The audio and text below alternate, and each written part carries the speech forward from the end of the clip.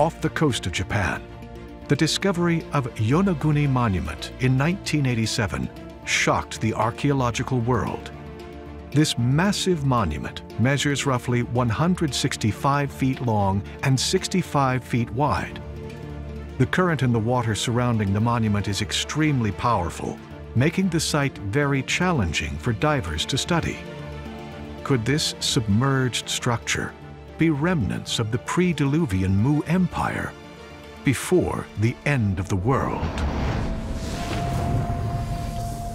The recent discovery of megalithic blocks submerged off the coast of Japan further suggests that there was an extensive complex of civilization that existed before the deluge, before the flood, before the sea levels rose to the level that they are today,